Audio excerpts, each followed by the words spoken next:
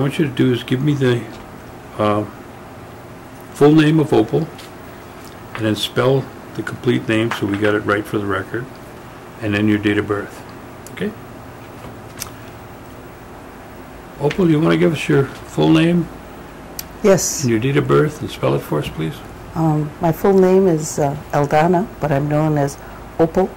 My middle name is Ann, and my last name is Skenandore. Aldona is spelled A-L-D-O-N-A. Can you spell that real loud, because I have to write it down here, please? Oh. And slow. Oh, all right. We'll start over again. My legal name is Aldona, A-L-D-O-N-A, but I'm known as Opal, O-P-A-L. My middle name is Ann, A-N-N, and my last name is Skenandore, S-K-E-N-A-N-D-O-R-E. Thank you very much. Would you give us your date of birth? I was born May 24th, 1940. All right, and where were you born? I was born in Milwaukee and raised also in Milwaukee. Okay. And give us the name of your parents. I was raised in a foster home by an Oneida couple by the name of Julius and Susan Summers. She was a Metoxen, and I was about the age of 3. They took me in, and I stayed with them all my life until they passed on. So that's your parents then, In my heart, yeah. Yes. Okay. Let's talk a little bit about them. And what was your father's name? Julius Summers. Julius Summers. All right. And what do you know? What kind of background he had in education? He went to Flandreau School. He was sent home because of TB, and then later went back again, and then from there he enlisted in the Army in 1917, I believe, in the First World War. So he really didn't have that many years there because he was home for recovery because of his TB. And did he speak Oneida? did he? Yes, very fluently. And what kind of work did he do? He worked in Milwaukee. Well, when he got out of the service, he worked for a short time in Detroit for one of the automobile companies. And then he came back here to Oneida, and he worked in the lumber mills. And then from there, he went to Milwaukee, and he got a job at Greenbaum Tanneries as a leather worker, and worked for them until he retired. Well, that has been a lot of years. Yeah. Now, your mother then, what was her educational background?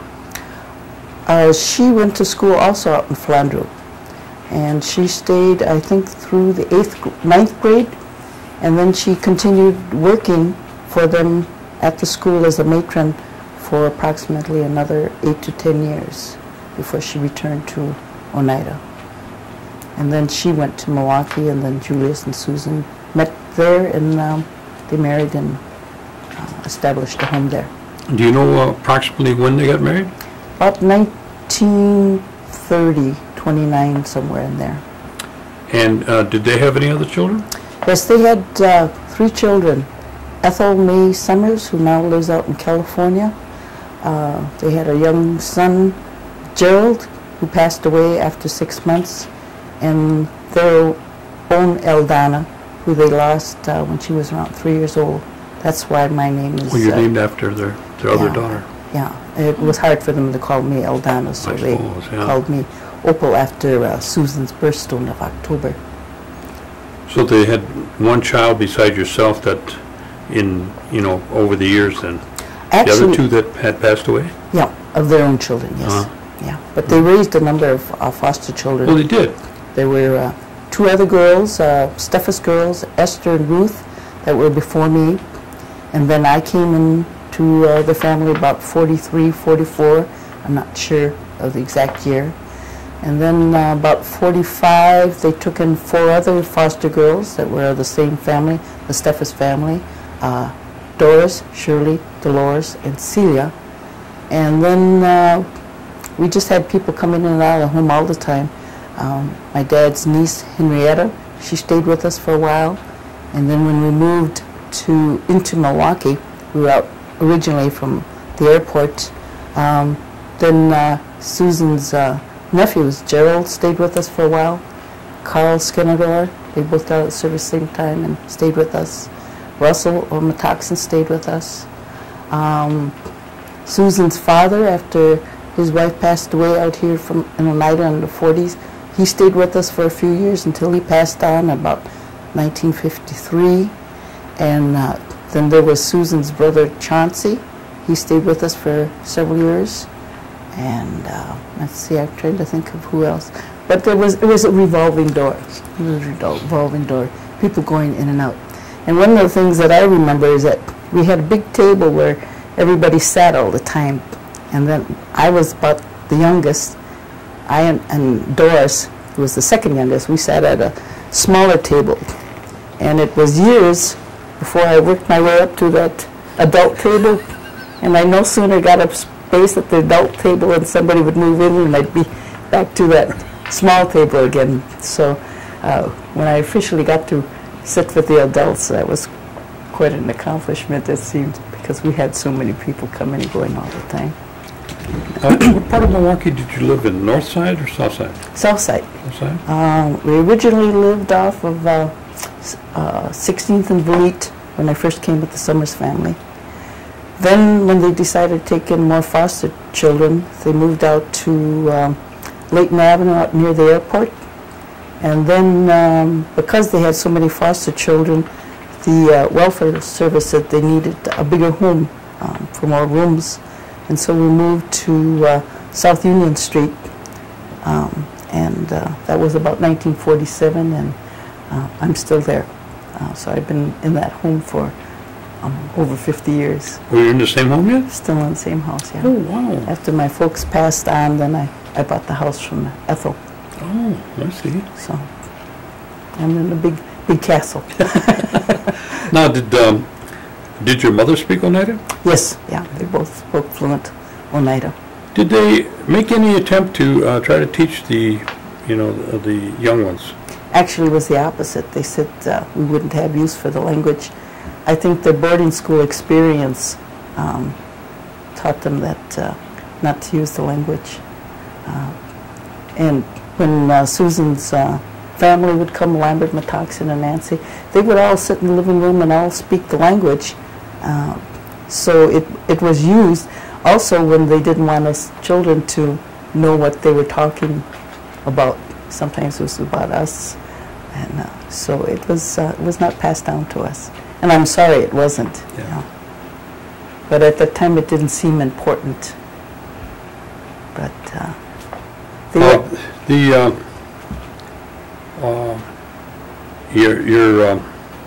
your mother now, did she work outside the home besides raising children? she did off and on. When Julius lost his job at Greenbaum, the place closed down. They were just getting their, what do you call that, unemployment. And so she went out and she worked at St. John's Nursing Home in the laundry room to help out with the expenses. So there were off and on years that she worked. What kind of connection did they have, and did you have with the, with the reservation here?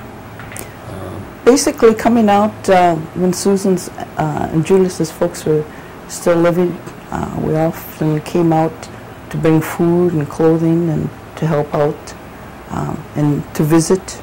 We mostly went to Susan's parents, which was Albert and Celicia Metoxen, and Julius's mother, I believe her name was Sarah Summers. Her husband had left him when Julius was the youngest, had left home. So I didn't know his side of the family too well, but mostly the Metoxen side I was familiar with. And we used to come out in the 40s and stay with Albert and Celicia. And at that time, they didn't have any running water. no electricity. Lived pretty primitive, I guess, at the time. And then so Alicia passed away in the late 40s, and I can remember the wake was held at the house, and the singers sang all night. And then I don't know how they got rid of the farm, if they, but then Albert came and lived with us until he passed on in '53 in Milwaukee. Now, what church affiliation were your parents? Episcopal. Episcopal? And we attended All Saints Cathedral, where there were quite a few Oneida people that attended that church. Were there any things that they talked about in terms of the relationship or background information that they gave you about, I mean, growing up, you know, at some point you begin to realize that you're an Oneida. But did they give you kind of any reinforcement or background history to, bring you to that point? Or is it just your exposure with other Oneidas that you got to know who you were? Basically, Julius and Susan were both active in all Indian facilities in Milwaukee. One of them was the Consolidated Tribes. They were both active in that group. Susan was also active with the All Saints Cathedral Women's Guild, which was mostly Oneida people.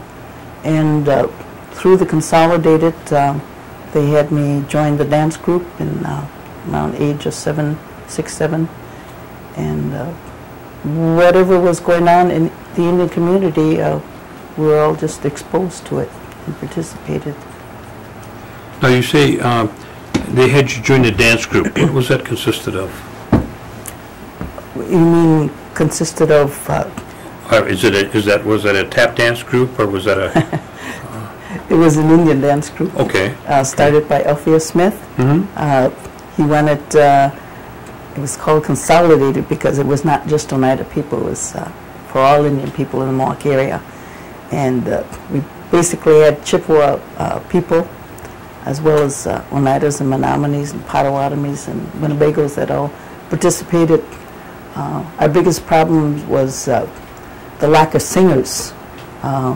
We started out basically with Chippewa singers, and sometimes Menominees and sometimes the Winnebagos.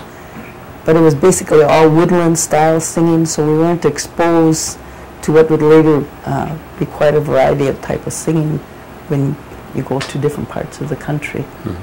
But we had this group, and we'd go around and perform for schools or whatever Alpheus had lined up for us. And I think we got our biggest exposure when the Milwaukee Braves came to Milwaukee in 1953, because the whole theme was American Indians, and we were the only Indian people or organization in the Milwaukee area, so we participated in a lot of the functions that the Braves asked us to take part in. It was a lot of fun. I know it has a lot to do in today's world where they say it's all stereotypes, that it's the wrong image, but we didn't really have anybody to tell us what we were doing at that time, that we were, doing this typical stereotype thing that people relate to Indian people. We just went out and we danced and performed. I think basically we gave a good image for Indian people. We had different dances that we did for the general public, which were Native American dances, and we were Native people, and I think we, as a group, did a good job in representing Native people. But today I think it would be controversy. They would be saying they're using Indians. But I enjoyed myself. We had a good time. Now, you say at age 7, you started out doing that. Now, at that time, compared to today, the styles and the costumes or regalia or whatever you want to call it have changed a lot. Tell me what it was like at that time for a young girl like yourself starting out. You didn't have a whole lot of role models, did you? No, we really didn't have any other than, very few. and we weren't exposed to a lot of dancers. Sometimes we'd get some Chicago dancers that would come and participate when there were events, sometimes the Winnebago people. But the Consolidated went out and hired somebody to make all the dance outfits. At that time they had a fundraising. They raised over $1,000 to have all the outfits made for all the dancers. And there was a group of maybe 15 to 20 of us that were dancing. So everything was furnished for us at that time. And what did you start out as in terms of your dancing? I know you moved into the hoop dance, but before that you had to learn some of the basics, I'm sure. Yeah. We basically had rehearsals, which is kind of unheard of as to how dancers learn, once a week. And the singers would come and they would show us this is a woman's dance and this is a man's dance, and we just learned whatever they passed on to us. And then when we went out and did performances, we would do a women's dance. The girls went and did their portion and the boys did their section. And then they had two boys. Dewey Silas, in fact, was an eagle dancer back at that time too. He danced with that group. And Joe Webster, their specialty was the eagle dance.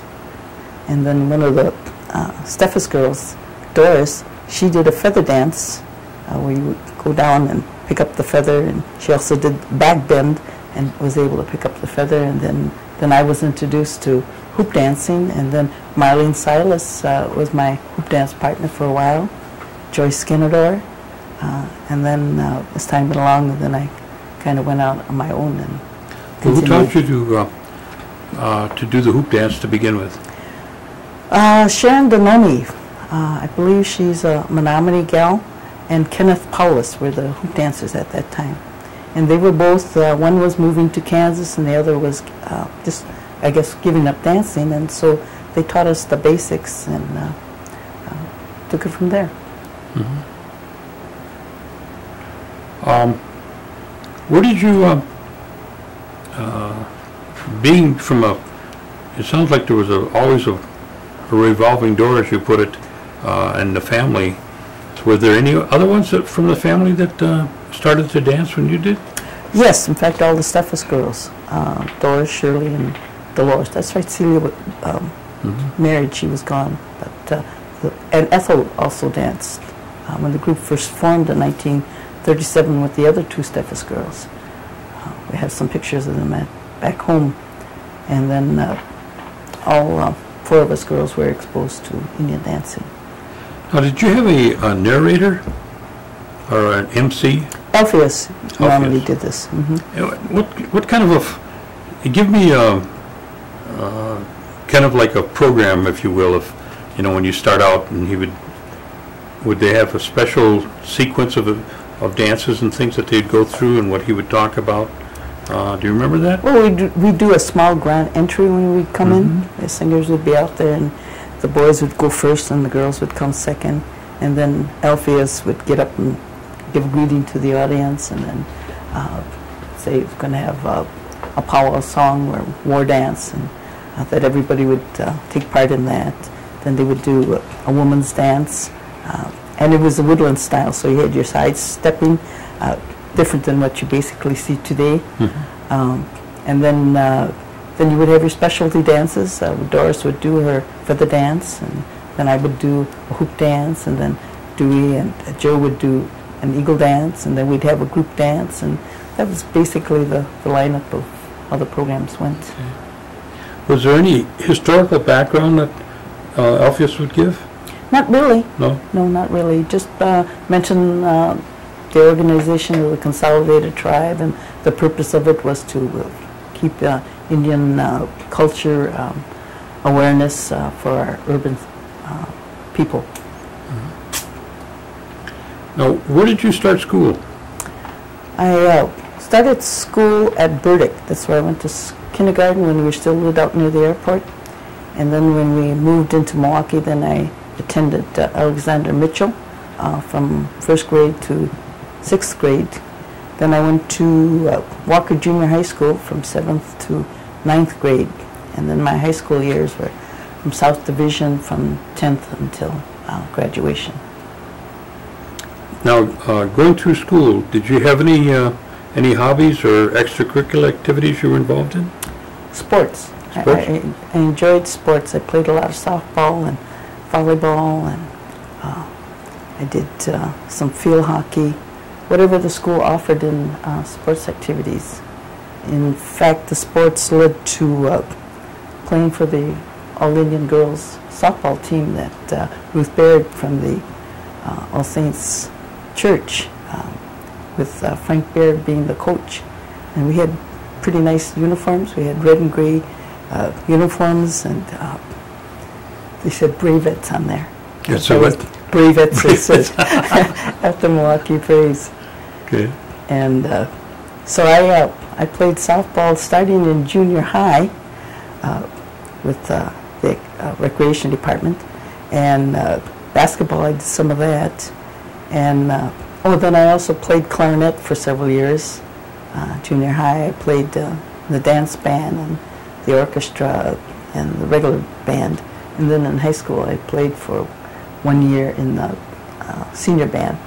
And then we took part in parades and football functions where we marched out in the field. Mm-hmm. So, yeah, that was basically what I was involved with sports and music.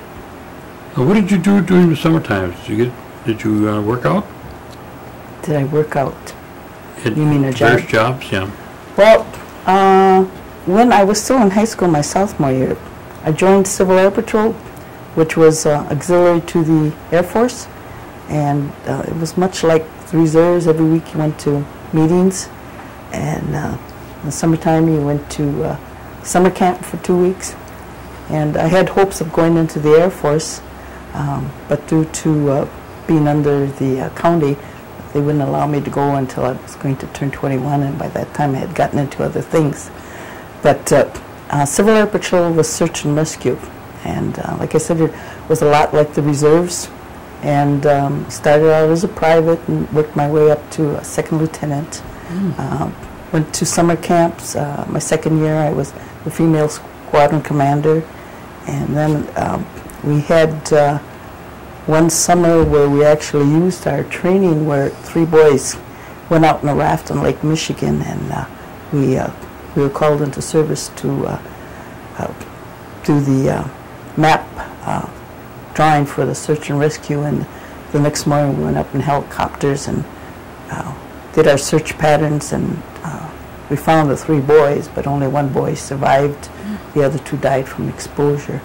But we got a chance to use what we were trained for, and at the time you don't realize how important all that training is until it's an actual emergency.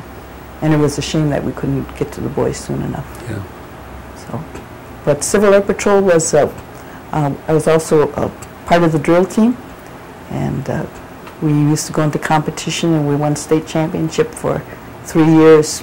Took a lot of practice, many weekends that we were out practicing our drills.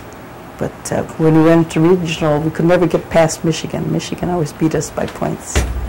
But, you know, it was activities like that between sports and Civil Air Patrol that kept me busy, and even being part of the Consolidated Tribe. I was never one to get involved with the wrong group of people because of the activities that I was in. So I think I had a pretty good upbringing, and my folks supported me whatever I did as long as I stayed out of trouble. So they never said no, because at that time sports were kind of looked down upon for women, and even the service.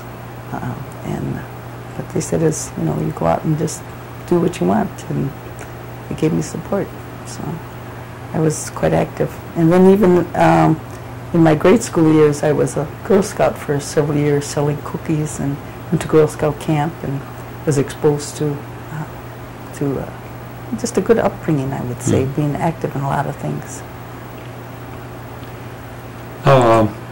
Okay, you finished high school, and then what did you do? Well, Ruth Baird recommended me to go to some agency to get a job, and they sent me to Wisconsin Compensation Rating Bureau, which was office work, and I got hired, and I graduated on Thursday, and Monday I had a job, and I worked for them for 11 years, and in between that 11 years I also worked 3 years at Boston store. But when I was in high school, I worked 2 summers at St. John's Nursing Home, because when I was in Civil Air Patrol, I needed money to go to camp and uniforms and things like that. So, and even when I was younger, when I was in 6th grade, I took a youngster back and forth to school to earn $1 or $2 a week. So I was always working. It seemed like I had to earn my keep. So after I worked 11 years for this office, then I went to Ellen Bradley in 1969 and got employed there, and I'm still there today after 35 years. And what kind of work did you do at Ellen Bradley? Office work? No, I did shop work. I've moved from department to department to basically general assembly and machine operator, and I worked in shipping, and I even worked in sanitation for a couple of years. As things went up and down at the company, sometimes you were on first shift, second shift, third shift. Some departments moved out and you'd have to go to another department, and just various jobs. But today I'm a machine assembler operator. So you must have just about the most seniority there, right? just about, yeah. You're the boss lady there now. No, I'm still the bottom of the ladder, but I have a seniority. What do you? How long do you plan on working to? As long as your health keeps up. Well, until I'm 65, and then I have to work another 6 months till the end of next year to get full Social Security benefits. So I might even go a little sooner. I'm debating whether it's time to make the move or not. Mm-hmm. Monday I have to report to a new department, because where I'm working right now is moving out. So I have a new challenge of going to a new department, learning new work again. There's no mandatory retirement, is there? No. We have, in fact, one lady that's 80 years old that is still working. And it's amazing that there are several people that are past 65 that have decided to stay. Well, I know one of your major, I don't know if I would even call it a hobby, but the thing that you do is dance. I mean, you've got a reputation probably worldwide for that. Mm-hmm. But is there any other things that you've gotten into besides that you want to share with us besides the dancing? Well, I've always been interested in our culture, American Indian history. And one of the advantages that I had as being a dancer, traveling to a number of different Indian reservations, I'd always try to make a side trip to the museums, or especially listen to what announcers, when they talked about their culture, different events. And I would attend all the different things at UWM or Marquette or whatever the universities, when they would have Native American Week. I'd try to attend as many of those events, and coming up here to pick up the history conferences over the years, and just trying to learn as much as I could. This last fall I went back to school, MATC. I hadn't been in school since I graduated, and I didn't know what I was getting myself into, but I just saw the course was being offered on Native American history, so I signed up for it. And once I got in class, I thought, what am I doing here? And I was fortunate to have a Native instructor, a Chippewa lady, Donna Beckstrom, and I really enjoyed the class, but I was not used to having to read books and hand in reports and those exams, 3 exams. That was it was a time to get an ulcer. But I got through with it. I got an A, and I was real proud of myself, because when I was in school, I suppose I could have done better, but I was just an average student, so to get an A in a college course, I really thought that was an accomplishment. So, and then I plan to come up here again for your history conference in October. And then the next thing I got involved with about 10, 12 years ago was Oneida Singing. And that, I came across one of those big records with Oscar Archibald and those singers. And Oscar Archibald actually gave me a songbook back in 1950 when he was trying to get us young people interested. And it had been sitting in a cupboard for years, and when I heard that record, I found that book and I sat there and I started getting interested. And just about that time, Jim Cooper was starting a group in Milwaukee, and they were singing at the health center, which was having this grand opening. And I asked if I could join, and he said, sure, we're looking for singers. And so that's how I got started with that. And then Shirley LaFleur in Milwaukee, she sold me some tapes.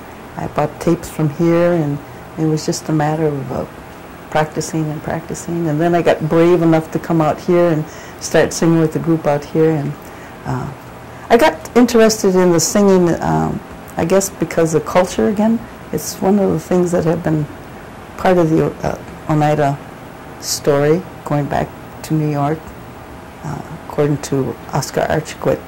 As early as 1669, there's recordings of statements saying that there was Oneida singing. And a lot of our relatives, aunts and uncles and people sang, and we're just carrying on a tradition. And we're servicing the community at the wakes, and I think that's important to carry on our traditions that way. And I wanted to also get a connection with belonging to the Oneida tribe. I lived in Milwaukee and I've traveled so many different places, but I really didn't have a connection here. And I thought this was a good way of being able to feeling a part of this community. And now the singing is something I really, really enjoy. And I'll sing with any group, anytime, any place, if it's possible. Good. Well, you're going to be going out to the opening of the new museum then, right? Oh yes, I'm looking forward to that, yeah. It should be quite exciting. The whole atmosphere of all these different people coming from all over the country, and just trying to take in as much as possible, as well as, participating with the singing. It's quite an honor. You going to be doing any hoop dancing while you're there? I don't think so. Those hoops are in retirement now. Oh, okay. We'll leave them there. And they're so small. Yeah.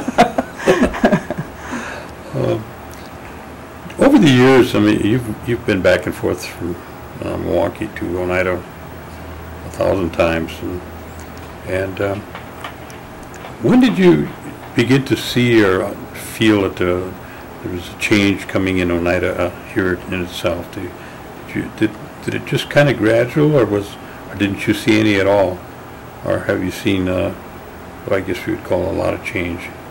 I think I've seen a lot of changes.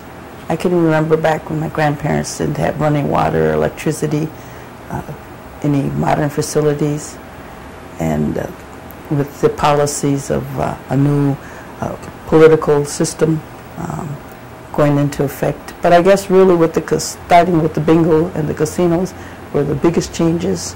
You have now the Turtle School, you have Norbert Hill Center, your central business or your capital or city hall, whatever you want to call it. We have all these different other buildings throughout the res that have your cultural center, and just so many things that have sprung up in the last 10, 15 years. And Parish Hall being redone, and now I understand there's a new culture or a new museum that's going to be put into place soon, I hope. So I think I've seen a lot of changes, and all for the betterment. I see nice homes now that the people have. Mm-hmm. Years ago, a lot of homes were run down, and people have decent living conditions now. What is your observation and opinion on the per capita payment that the tribe gives out? Well, personally, I like it. I think that when they talk about 15,000 Oneidas, I really think maybe about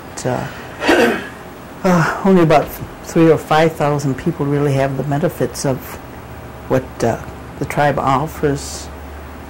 So those per capitas for those people that live in Kansas or in California or other parts of the country are the only thing that they get from the tribe. And those little extra funds, even though I have to pay taxes, I pay taxes in the city, and what I earn comes in handy for, say, the weekend I'm going to come up in October for expenses. It's not a whole lot of money, but it certainly does help, so I like it. Okay. Now, what recommendations would you give to our youth that are coming behind us? Might lend them a hand. Well, to get involved with the community. Living out here among your own people, I think you take yourself for granted, and you just need to get involved with all the cultural aspects of who you are, so you know your history and know who you are, so you can be proud of who you are. When I live in the city of Milwaukee, and we have such a diverse group of people,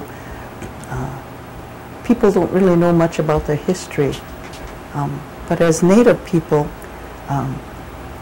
if we don't know our history, and we have all these stereotype images that are pointed at us, how can we defend what is right and wrong if we don't know anything about our history or who we are? There's so many issues today that are out there that our young people need to get involved with, and they need to stay in school. They need to get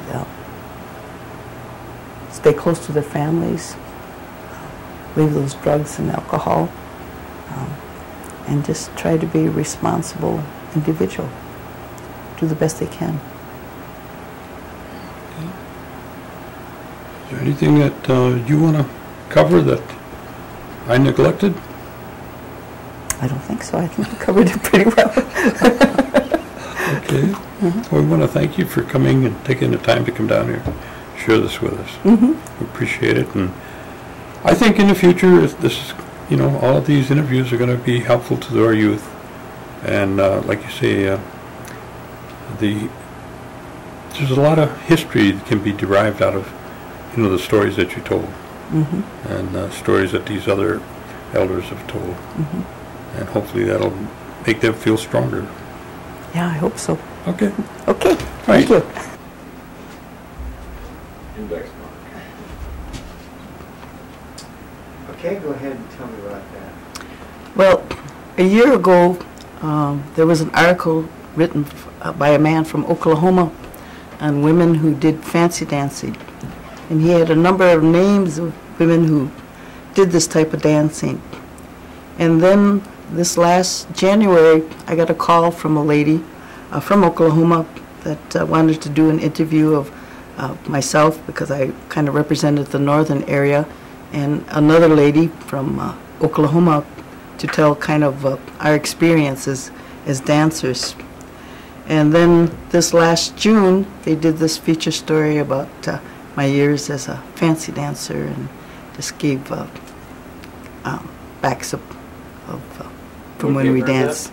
It's news from Indian country, and it's June 14th issue. So I didn't know this article was going to be in, and when I came up over the 4th, a number of people were telling me about this article.